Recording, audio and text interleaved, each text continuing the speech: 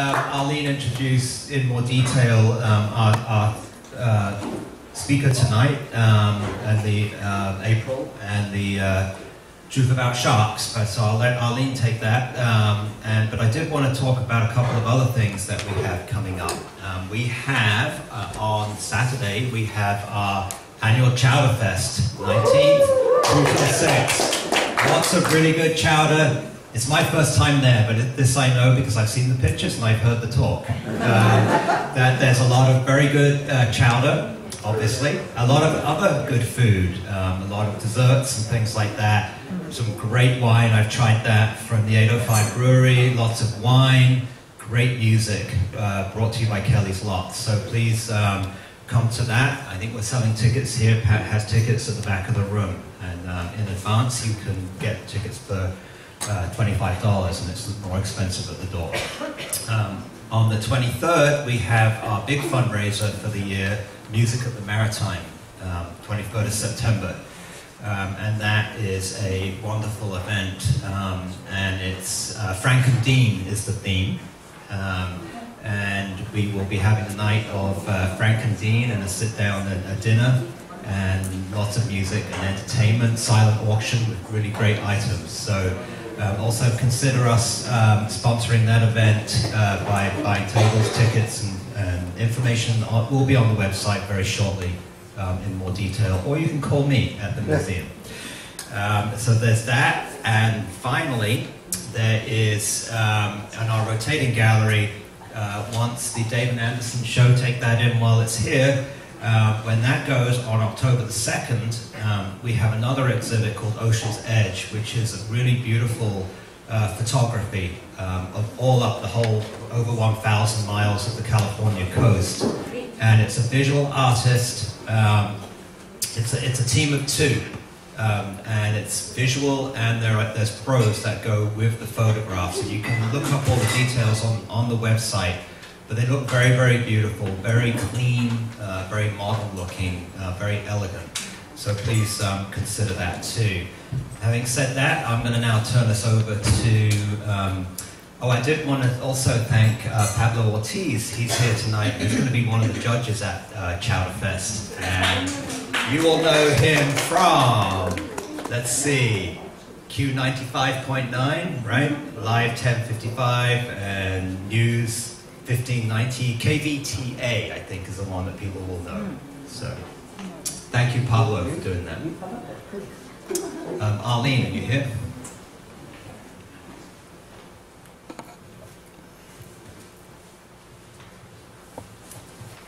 Thank you. Welcome, everyone, once again, to our speaker series. Before I introduce Apryl, I just kind of want to give you a little bit of taste of what is the coming attractions in the next 3 months, because we have we're going to follow our terrific speaker tonight with some others that I think you're really going to enjoy. Next month, Richard Sennett is going to be here, and he a lot of times talks about ghosts, but I don't know how many people are from this area, but he is going to talk about Hollywood Beach, and it has quite a history, quite an interesting history, including a smoldering Latin lover. And then the next one after that should be very interesting to a lot of people. He's going to talk about hiking and along the Channel Coast, and he is a historian, avid hiker, and volunteer park ranger. So that also should be particularly interesting. November, I think we're going to have standing room only here. We are having a gentleman who is lives in Ventura and retired from the Ventura County Air Quality Control District, and he is going to talk about some of the challenges facing us weather-wise. And I think we're going to hear it from the right person. So please, the next 3 months, plan to come. Now tonight, we're really, really, really happy to have Apryl DeLancey, and she has a lot of ties here to our district as well, because she spent some of her formative years in Ventura, in Oxnard. She's an avid surfer, and I don't know how she found time, but she also has a bachelor degree in chemistry and marine science, as well as her master's in biomedical science. And she's published in several scientific journals, and she is now working on her own in scientific research and education. So we're ready now for some education. And I'm going to give Apryl DeLancey. Well, hi everyone. I want to thank you guys for coming out. I really love to see a packed house. I'm going to talk for a minute and let him adjust the sound. I know everybody can hear me okay? Yeah? So, since we're talking about the truth about sharks, I have a lot of education for you, including some handouts. I don't know if I brought enough for everybody, but I'm going to hand these out, and I ask that if you came with a friend, that you and a friend kind of share them. But I'll put like some in different spots here. And I know the feedback's kind of bad, so I don't move around too much. It's really hard for me. So while we're getting those out, what I want to talk about, so what you're getting is a little thing from my friends at Hilda Bay about all the different sharks in the Santa Monica Bay, which are kind of all the sharks here. Most of the sharks you see, like I've been surfing up at Stables and I see leopards and horns and swell sharks, and you see a lot of those. And what people don't realize, and when you think of sharks, what do you think of? Great white. Of course, it's always the scariest one, right? So there are a lot of other different types of sharks. There are much smaller sharks. Stingrays are in that family. There are stingrays that look like sharks. There are sharks that look like stingrays. They're all the chondrichthyan fish. And they're really important in our, not only in our marine ecosystem, but our entire planetary ecosystem and climate. So hopefully when you leave today, you leave with a new sense of appreciation for them. So while that's passing around, I'll give you a little bit about me. Like Arlene said, I'm a Southern California native. There's me in the shark cage in Guadalupe Island.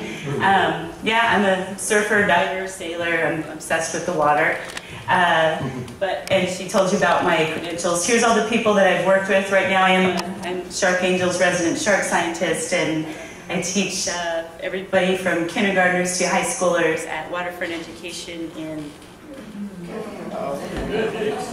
Redondo Beach. It worked. I know. Am I like moving the thing? Okay. Feedback. You've got feedback. Turn the other mic on. The other mic. Where is the other mic? And when you turn your head, you miss the word. Why don't you turn that on?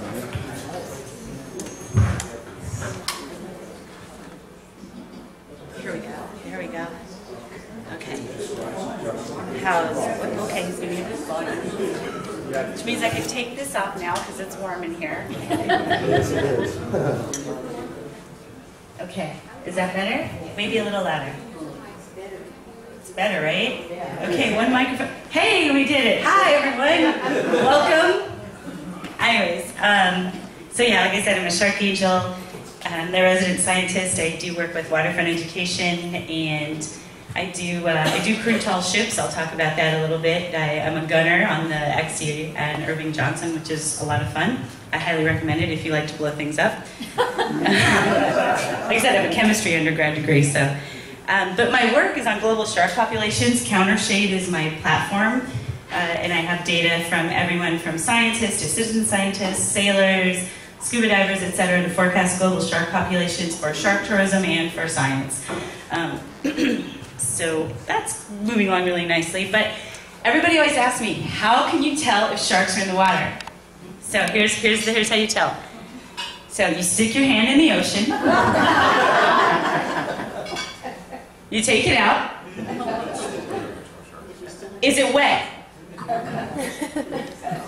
If it is, there are sharks. There are always sharks in the water. There are sharks out here right now. There are sharks all over the place. So again, when I ask you guys, what do you think of when you hear sharks? What did you all say? Great white. Great white. Of course, or makos or salmon sharks, because they look almost like great whites. People don't always understand the difference, but people always think of great whites, but there's small sharks, there's big sharks, there's whale sharks, there's sharks that look scary, there's sharks that don't look scary. So basically they're always there, and that's a good thing. So the facts are that they are dinosaurs. So this is really scary, and I really want to accentuate this, that they have been on this planet for like 400 million years. So they have survived all sorts of natural disasters, and then the scary thing is they might not survive humans. So that's what's really scary. They're cartilaginous fish. So as you know, that's your ear. That's why we don't have shark skeletons. We only have shark teeth in the fossil record. They have up to 3,000 teeth. These are tiger shark teeth I have in this little picture. There's over 400 known species, so they're not just jaws and great white. I don't understand why people get bit anyways. Don't they hear the music? And this is for my friend Matt. I don't know where he went.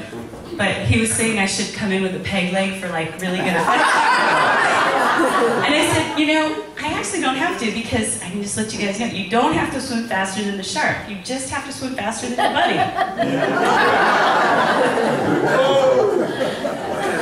So I was a dive instructor's assistant in college, and that was my last line off the back of the boat. And we could tell how daring the group was, because the instructor would say, remember, you don't have to swim faster than the shark. And I'd say, you just have to swim faster than the buddy. And I'd hold my mask and fall off. And sometimes I'd be sitting there for 20 minutes before somebody else jumped in. And I'd be, you know. But here's some more facts. Sharks have great vision. Did you know their night vision is actually better than a cat's or a wolf's? So that thing that they can't really see and they're stupid, not true. Their sense of smell is 10,000 times better than a human. They can detect electrical impulses. But they're picky eaters. And we'll get to that. And the cool fact, fun fact, the little party favor fact I wanted to tell you guys is how you can tell the difference between a male and a female. So when you see all of the scientists on Discovery Channel, and, oh my God, look at this male, look at this female, and you're like, how do they know? You can tell the males have claspers, the females don't. Those are claspers on a male. The female doesn't have it. And stingray is the same thing. So if you can see the side or the bottom of a shark, you can tell right away if it's a male or female, so you can impress your friends. Oh, that's a beautiful male. And they're like, how'd you know that? So here are some fun shark behaviors. This is Guadalupe Island, Mexico. These are great white sharks that they will pass by here. We think they go from the Farallones down to Mexico and back. So Guadalupe Island is a elephant seal rookery, right? So we have to be in a cage there because it's really deep water. And if all of us, so say all of us in this room are sea lions or seals, and I'm the person, I have this and that many chance of the shark mistaking me. So that's why you're in the cage when you dive at places like this. So I'll let you see kind of the cool stuff here. Well, this is last November, the first shark. Kids love this video because the shark is peeing on me. And I didn't realize he was peeing on me, or she was peeing on me, until I got the video at home, and I said, oh gee, thanks a lot.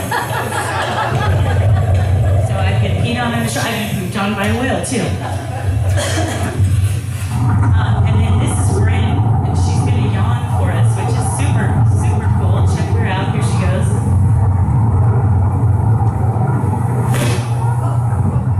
But this is what it sounds like when you are under in the cage in Guadalupe Island. The cage is at the surface. This is Bryn. She's 16 feet long and as wide as my Forerunner. And so, yes, they do have bait. This, you see the scar on him. He was caught in a rope and divers got him free. Otherwise, he would have died because he was carrying along a lot of stuff. So you can see they do come pretty close to the cage, but they're not trying to eat us in the cage. That video you saw of the shark going into the cage, it was baited incorrectly, and they baited it to go right in the cage.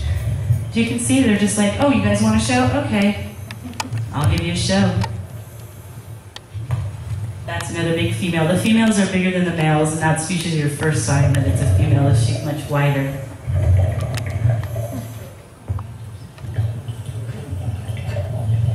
about another, she's only about 14 feet. Only. Only.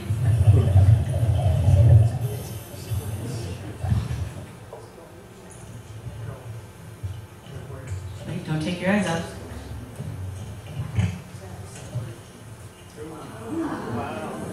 Yeah, it was right there. We didn't get to go in the really deep cage last year because it was too rough, so we were just at the surface cage. But that's some great white behaviors. You can see none of them were trying to actually eat us. So this video is all the pictures. These are a bunch of still pictures of all of them. Mostly Bryn. That's not Bryn, but Bryn is the biggest one you'll see here. There she is. Yeah, she's the one, she's as wide as my Forerunner. And just gorgeous. Smiling.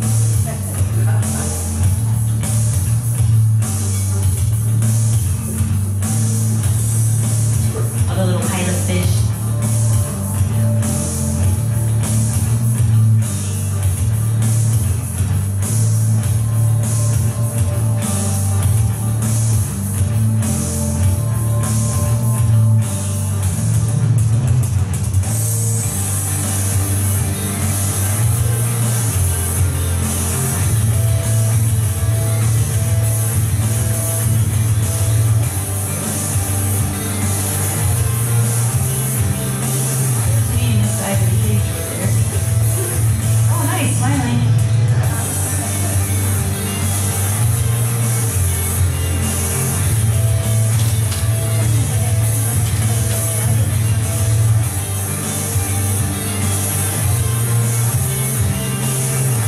They come pretty close to check us out.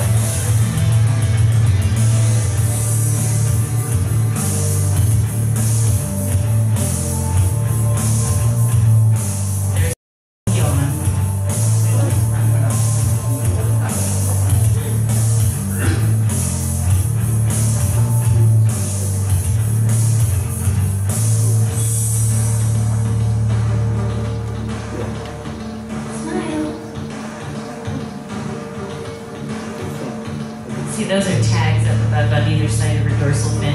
And live every week like Shark Week, yes. Which I do. So, some fun pictures. And now, some more facts. So, what I was saying earlier, how we always think of great whites, but sharks can be from 7 inches to 50 feet long. This is a basking shark in a picture. Not my picture, it's a stock photo. They have really good hearing also. They can hear from really far away. And then short-fin makos are said to be the fastest sharks, between 20 and 25 miles an hour. We have short-fin makos here in our area. You don't see them as much. If any of you are fishermen that maybe go farther out, you may see them. I see some nods. So sometimes people mistake them for great whites as well. We're good so far? Yeah? Okay. So here's the facts. They've only killed about 50 people in the last 100 years. But guess how many? So the time we're together, about an hour, we're going to kill 11,000 sharks. We kill, humans, close to 100 million sharks every year. Did you know there are 80% fewer great white sharks than when Jaws came out?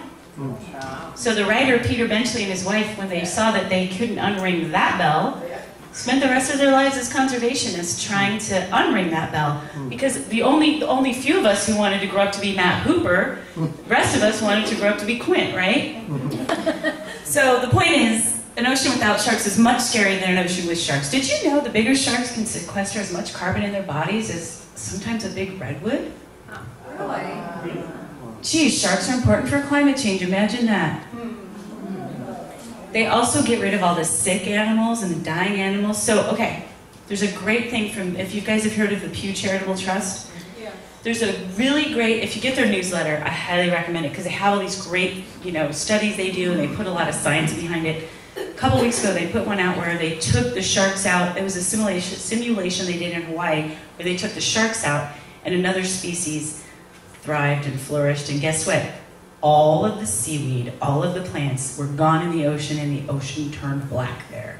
And that's what will happen without sharks in the water. So that small chance that maybe, and so I got to tell you, if somebody should have been bitten, they told me in college my last words will be, that shark won't bite me. I should have been bit by now. I have been by so many. We're not their food. They like really fatty stuff. And no, it's not if you have a little extra here. This is still not as dense as a seal or a sea lion. You know, that is what they want. That really, really amazing. So whatever blubber you have is nothing compared to a pinniped. It just isn't. It's not. It doesn't. You're like, well, I've got a big butt. No, it's not the same. Sharks don't want it. And have I ever been attacked? I have. Because let me just tell you what an attack is, and I'm going to demonstrate here on my friend Jim. If I'm a shark and I go like this, bump him, that is characterized as an attack in the global shark attack file, so the numbers are skewed. And do you know why that's characterized as an attack? Because they're feeling to see if you're food. With the ampullae of Lorenzini in their nose, they're these gel-filled sacs that they can kind of figure out what you are. So yes, I've been bumped by many sharks. I've been attacked, I don't know how many times, because I've been in water with lots of sharks. They pump me and they go, oh, this skinny thing? No, not food. So, never been bitten, thankfully. So, there's that. But they need our protection. So, oh, there's me and Bryn in the cage again. I love her. So, fun fact, do you remember Quint? Black like doll eyes. No, great white sharks have blue eyes. I've seen them myself. They're beautiful. So they don't hunt humans. They don't detect a person bleeding from miles away. So if you come up close to me and see the big scar on my face here, I've got hit by my surfboard fin about 200 yards out. I've also got hit by my fin in my head. Never have I been shark bait. So imagine this. Yes, they can detect blood a certain amount of way. But imagine everything bleeding in the water and the cacophony that would be around them and how they... So, if you cut yourself in the water and you're not shark bait, get over yourself. It's not happening, okay?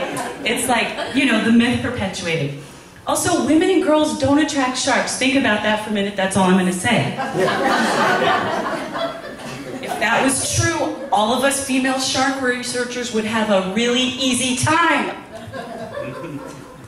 So, killing sharks for their fins is actually killing the oceans. And when the Asian continents, and I've got to tell you, China comes and kills everything. How I know this, I was in Fiji in March and the boat captains were telling me, hey, out to 200 miles where they have the protective zone, they said China comes right up to that and takes everything. Coral, everything you don't even eat.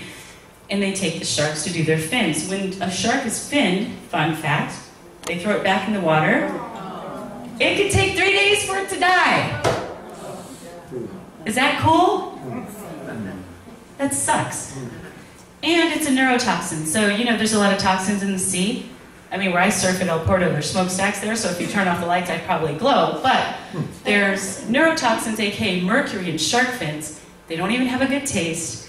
They're hazardous for your health. They put all this other stuff in it, and it's a dumb delicacy that's killing the ocean. So, I'll get off the soapbox and back to fun. Got to smile.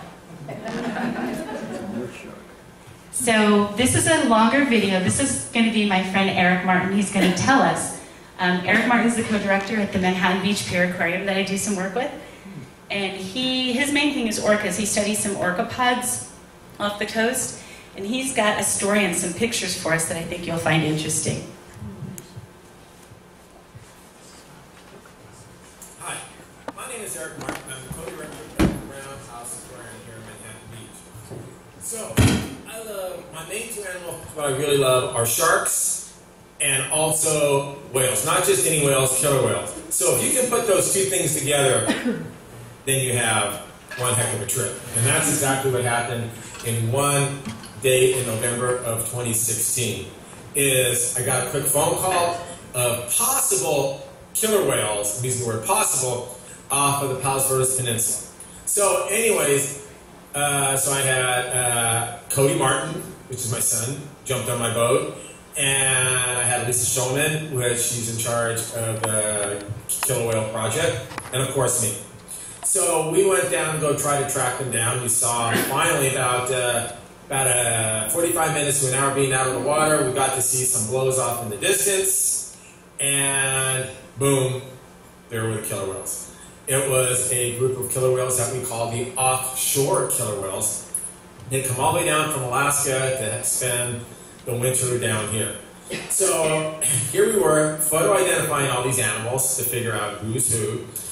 And Elisa Schulman said, "Hey Eric, why don't you put your drone up there, because they could be feeding on something, because they look like there's some behavior of some kind of food stuff going on."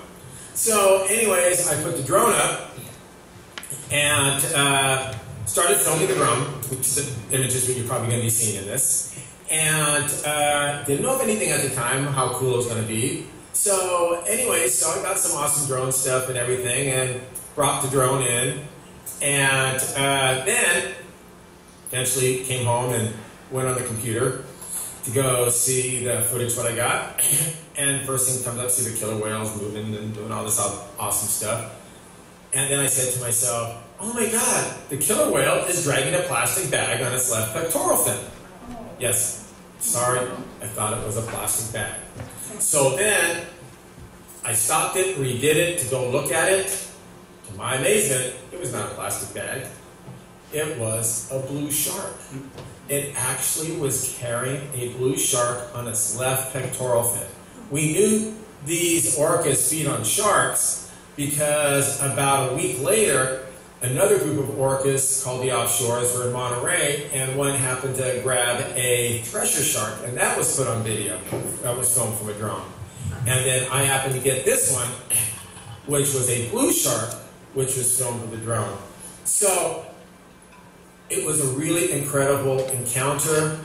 Yes, the shark did die, but it didn't die from humans. It died from natural stuff, such as sharks have to eat, lions have to eat deer, so on down the line with the natural food chain. But it was the coolest thing, and it was the first documented report by film of these orcas feeding not only on sharks, but blue sharks.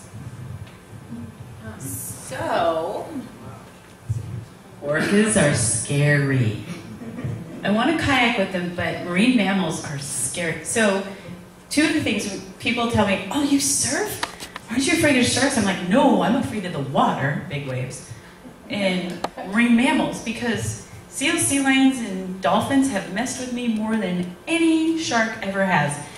Orcas are super scary. They're super smart. They're big. And I was going to go to South Africa this year. However, maybe some of you heard about this, and this happened at the Farallon Islands also a few years ago. Orcas precisionally take out the livers of sharks, white sharks. They just take the livers out and leave the carcass. Once a white shark smells its own death, it's gone. Which is why we haven't had as many white sharks in Manhattan Beach as previous years, because some Nimrod captured someone off the pier illegally and killed it. But white sharks will go away from their own death. So orcas kill white sharks, they kill other sharks, they are scary. They're also a top predator. They're just as important as sharks, so if we killed all the orcas, the oceans would also die. But when you think the shark is a top predator, it's not a food chain, it's a food web. It's orcas and big marine mammals and sharks, and so it's all interconnected. But just when you think you're the king of the sea, you're not. So, now, one of the hashtags I like to use is replace fear with fact. So, Shark Week in 2014 made a lot of us scientists really mad. In fact, because of me, there are deleted Twitter accounts from documentarians that claim to make documentaries about megalodons, which, if any one of you sit there and say, how do we know megalodons don't exist? I need you to leave now. They don't. Get over it. Anyways, just kidding. Not really. But, so, Discovery Channel got really excited, wanted to make more money, and they did docudramas, you know, like shows we like to watch on TNT and in the movies and things like that. But all these years, we were really excited about actually getting facts from like Nat Geo and Discovery. Nat Geo still does fact portionally. Well, except for the mermaid thing. But, yeah, mermaids.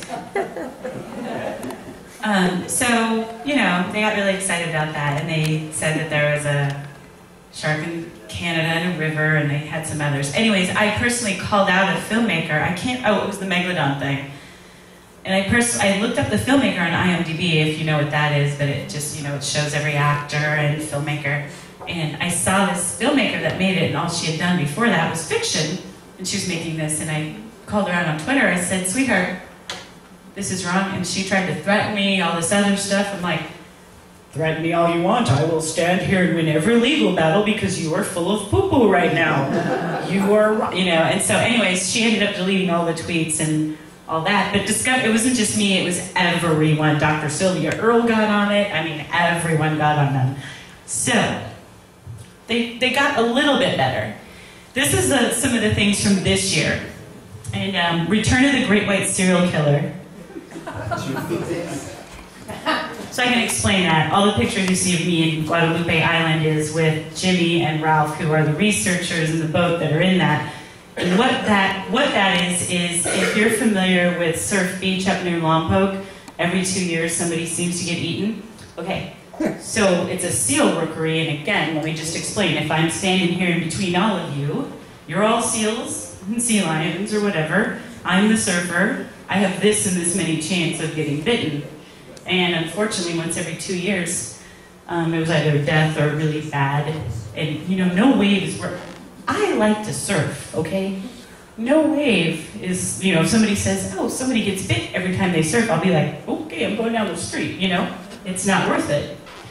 So Return of the Great White Serial Killer is because every 2 years there seems to be an attack, and they got teeth from each of them, and they wanted to do the DNA to see if it was the same shark. So, as opposed to explaining like that, Discovery said, oh, we'll call it this.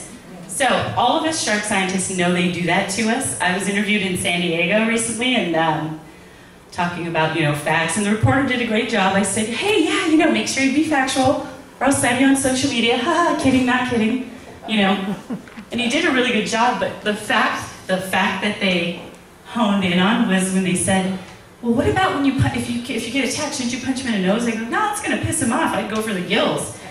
And they're like, oh, okay, go for the gills. Good to know. All right, well, I'm glad I armed you with that. But anyway, so they do it to all of us. Unfortunately, we know it's the trade-off where it's like, they have to dress you up a little, like, if I was on, if you wanted to present me somewhere, you might maybe wear big girl pants and do my hair or something. That's what they do to us, So, with that, I want to show you some non-cage diving. Someone got mad at me once because this video, because I move a little, might make them seasick, but I'm assuming we're all mariners in here. And if not, if it makes you seasick, I'm sorry ahead of time. But I'm not the best thrower sometimes. There, I got it. But yeah, that's me and my fins. So, I ripped an eardrum a couple years ago, so I'm on the mermaid line and not at the bottom, but there's a nice little nurse shark underneath me, and I'm like, woo, there's a nurse shark. But the fun thing about this video is, how everybody says, oh, white tips are gnarly and they'll eat you? Well, a white tip goes right by me and it doesn't eat me. I'll point it out in a minute. But this is Benga, it's pronounced Benga Lagoon. This is a reef that almost died, where they overfished it. And there was almost nothing on this reef. And then outsiders and other scientists came in and said, hey, you guys need to protect this, etc. So the natives have been trained as scientists and citizen scientists, and they feed the sharks now and make a ton of money off tourism, which many countries do. And they have a sustainable fishery. And they have a happy ecosystem. There's that white tip. Oh no, it's eating me. Nope, it's gone. So this is non-cage, but this nurse, she's like, hey, what's up? Got her little fish around me. I highly recommend, if you can ever go to Benga Lagoon, do it. Beautiful, beautiful. Not that expensive either, relatively speaking. But that's one example of shark tourism. So what can you do? What can you do to help sharks? Replace fear with facts. Anytime you hear some dummy say, attract sharks, say, no, dummy, they don't. I have a video about that. Really simple thing you can do for the entire ocean is don't use straws. When you go out to eat, say, and the server takes your order, say, hi, no straws here. No matter how you recycle them, whatever, almost 80% of them end up back in the ocean. A lot of us have seen the sea turtle video with it up the nose. Plastic's very bad for the ocean, so that will help everything.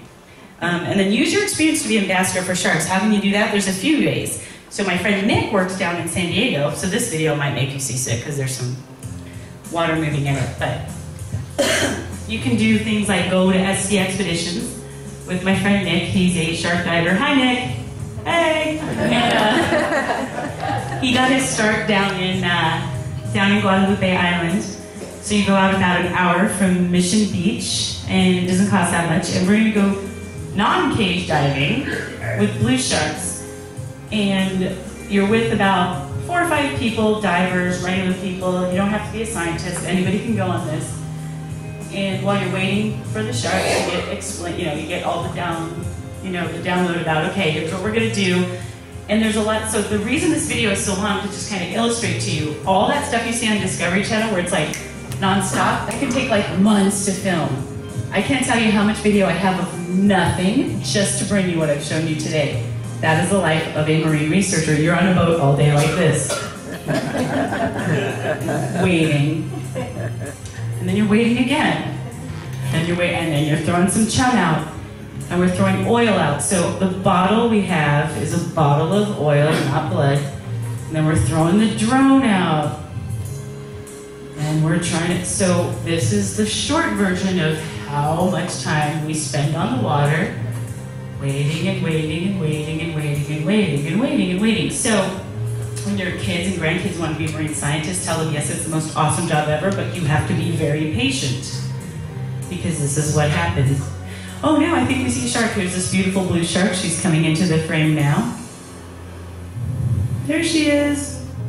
She's about 5 feet long, about 200 pounds.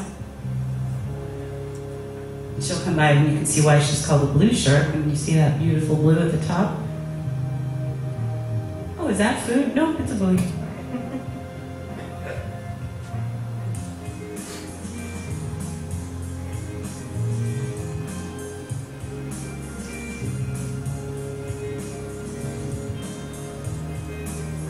So from the time we got on the boat till now is 4 hours, just FYI.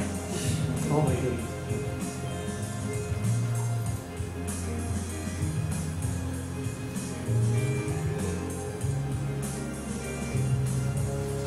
What's the orange thing then? It's just a buoy. Pardon? The orange thing is just a buoy. Thank you. All that stuff you see, that's the chum slick. So we're going to get on the water on the other side of the chum slick. Because sharks do come up from below, and you don't want to be mistaken for something. So you stay out of the chum slick, and that's what all that debris is, you see. So she sees the chum slick, and she's like, is this orange thing food? So it's just kind of there to attract her. It's a different color. The contrast is what catches their eye. Hi, that's me. I have no idea why I just cut this shorter, but here you go. This is another hour later. And we have these little sticks in our hands just to, because what you do is if they come a little too close, you just kind of push them away. And they do that in Fiji too, and anywhere where they have shark diving, they just kind of, if the shark comes into like this, like, so Jim would have a stick and it pushed me back a little bit. So she's going to come up to me in a moment. She's going to come in from this, over this side. Yes, the GoPro's on my wrist, as you can tell.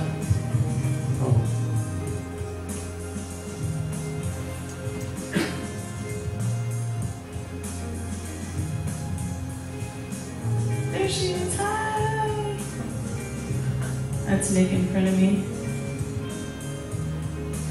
So anybody can do that. So you can use those kind of experiences to, we had a high school teacher and 2 professional photographers with us in that trip.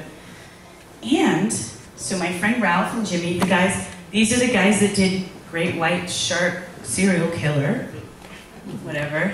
And there's another expedition that I'll be there. If you're interested in it, you want to come, you don't actually have to be certified to dive. You can come with us, come ask me about it later. That's fine. If that's not your thing, you can always come out to if you think I'm awesome and want to follow me around, you can always, I'll be a gunner on the XC Johnson for the Dana Point Tall Ships Festival for the small gun and for the 6-pound cannon as well. I'm firing this thing at other ships, which is always fun. It's a blank, but there are, projectiles. So, but that is my presentation, and to that I'm going to open it up to questions from you.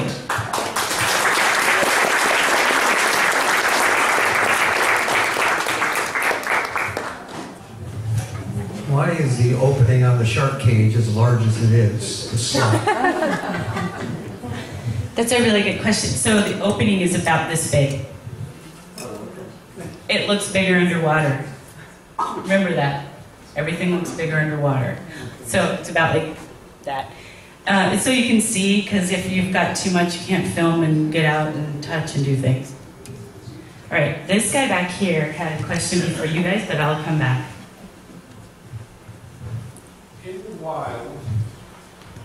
In the wild, what is the lifespan of a great white? Because I read this week that SeaWorld had euthanized a 41-year-old great white. So are SeaWorld good for the great white, or are they villains? So that's two questions. So how long do great white sharks live in the wild? We know they can live up to about 75 years. The biggest one on record that we've seen is Deep Blue. If you saw that video, is bigger than Bryn, that one I showed you, by another 5 feet. Hope to see her this year. SeaWorld's villains or not, I can get on my soapbox about that, or I can let somebody else ask a question, but I'm not a fan of SeaWorld. Okay. There was a question over here. Can sharks see color? Yes, sharks can see contrast and stuff, and it depends on the type of shark. They're not colorblind. They can tell the difference in colors, but they don't have an eye like ours. And out of the water, they don't see like us at all. They have to be underwater. So depending on the type of shark, they have different types of lenses. Are sharks always hungry, or do they get full? Oh, that's a good question. Are sharks always hungry? So I'm always hungry. But they do get full. Great whites can actually go quite some time without eating. So they do get full. They're not always hungry. There's so many questions. Why are there so many great whites in Ventura lately? So that's a really good question. Why are there so many great whites in Ventura? Why didn't somebody ask that? Okay, so this year it's been awesome because, as I remember when I told you white sharks don't like the smell of their own death and they go away. So the last time we saw this many sharks was in 2013, and then all of a sudden all the yahoos were out there at the piers trying to catch great whites and catch sharks and blah, blah, blah. And so they'd catch them and then they would die, and they're the young of the years that they would catch. White sharks are 4 to 5 feet when they're born. They're babies. You're catching an infant, and you're killing it, because when they catch it, bring it up on the pier, and they're all, a lot of times they're not going to live, so they go away. So the temperatures have been a little warmer, and the food has been moving, so they've been coming up here. I know you guys had some breaching up here recently, which is super cool. They're not happy about it,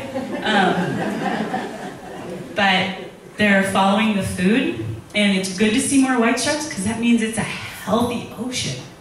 And if you see one, if you actually see a white shark, please go buy a lottery ticket. It's a very good sign. You want to follow up?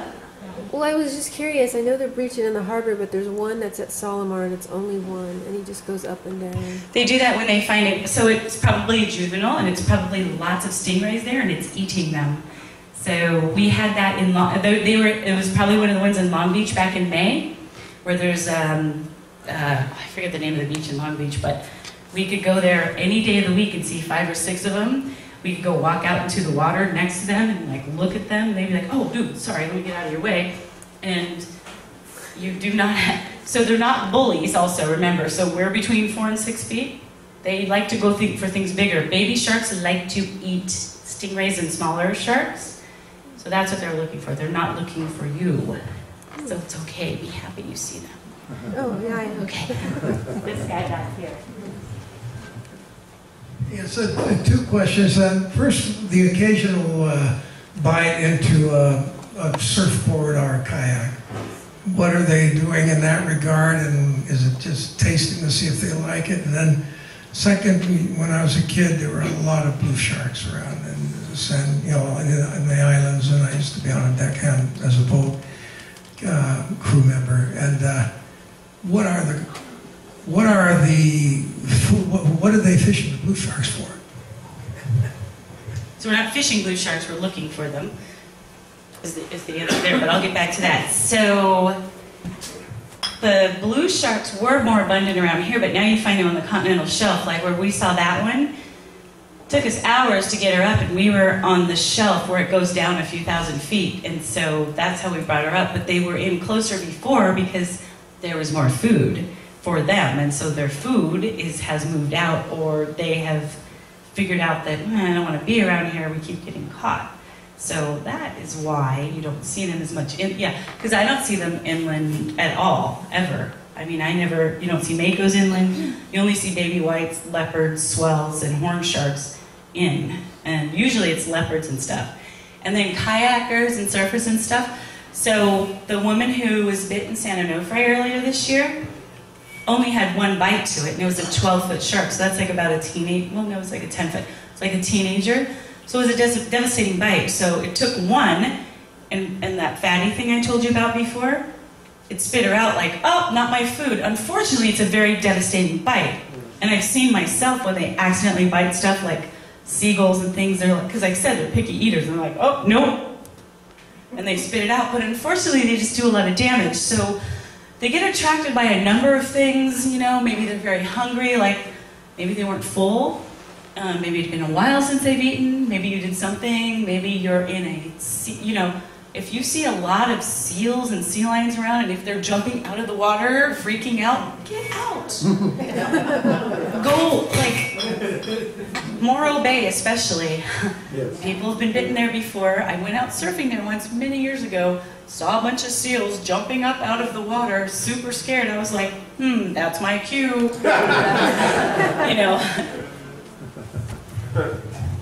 Do they regularly return to the place where they were born?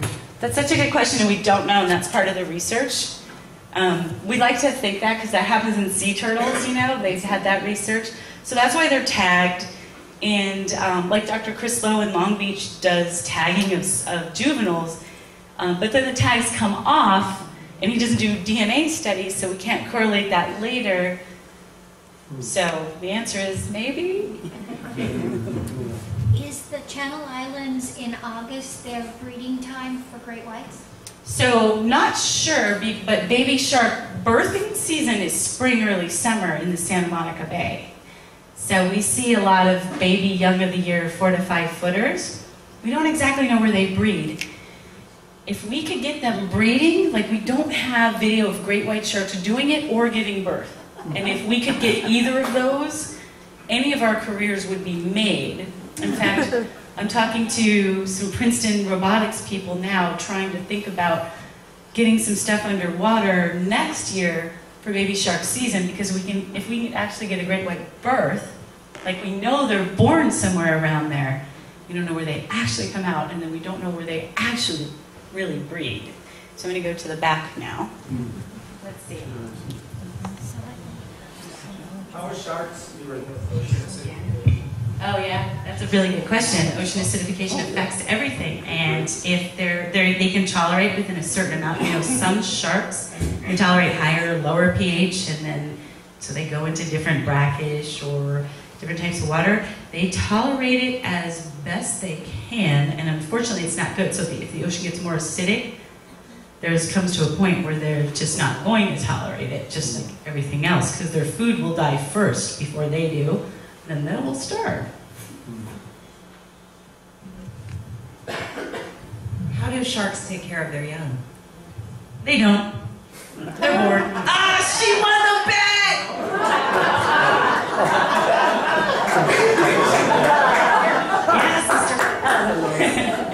Yeah, mama shark gives birth to baby shark.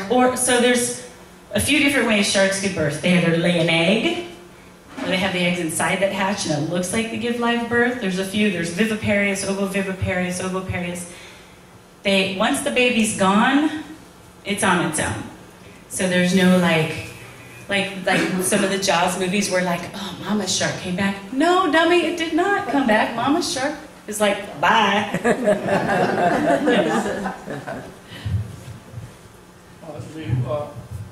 You guys study the pilot fish that live in the mouth of sharks like down in Mexico? Yeah, there are people that say the pilots, the remoras, and but I don't know enough about them because I don't study the pilots or the remoras. I do notice remoras, you know, with the little flat heads that come on the sharks. And some of the places where the sharks are really well fed are some of the biggest, fattest, most independent remoras I've ever seen. So I have determined they are opportunistic and don't need the shark all the time. Little buggers. One more. What can you tell us about bull sharks? So bull sharks in Fiji don't want to eat you, but apparently they do in Florida. And in Florida, they're really good at going up into the estuary, into brackish water. So that tells me the food source is a lot different, and they need to get in there and try to get like the manatees and things like that go up and they hide there. But when they're well fed in other places like Fiji, I don't have the video up where there's a bull shark next to my friends and like bigger than as much as like all of us here in this front row, just swims right by me like, what's up? So depends on the area they're in. But bull sharks and tiger sharks are known to be nastier than other sharks, but it's a locational thing because there's tigers in Fiji too that are like, they just don't care. Anyways, I think that's all the time I have. So if anybody else has any other questions, you can come up and see me or come get one of my cards. But I just want to thank you guys. You've been wonderful.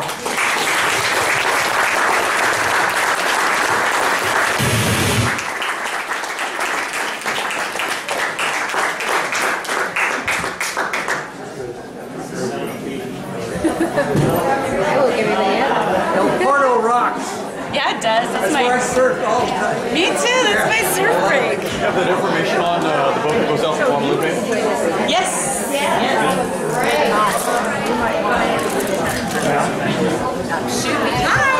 Shoot me an email. I will send it to you. You can have, no, those are yours. Hi. Yes. You do.